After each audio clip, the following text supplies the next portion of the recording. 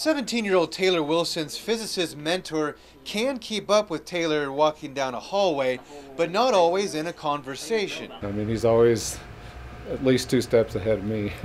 Big steps. And I saw these big detectors there called Cherenkov detectors. And I basically applied this Cherenkov technique to neutron detection, which had never been done before. If you're not exactly sure what Taylor just said, we're not either. What matters, though, is that breakthrough he just mentioned led to this, the Farnsworth Fuser. Here's how he describes it to people like you and me who may not have always aced our science exams. I basically tell them I have a mini sun down here. I'm creating stars on a regular basis, which is not a self-sustaining process like the sun is, but it's the same nuclear process. But it's not just that this is a sophisticated piece of equipment, it's that this one day could help to fight terrorism.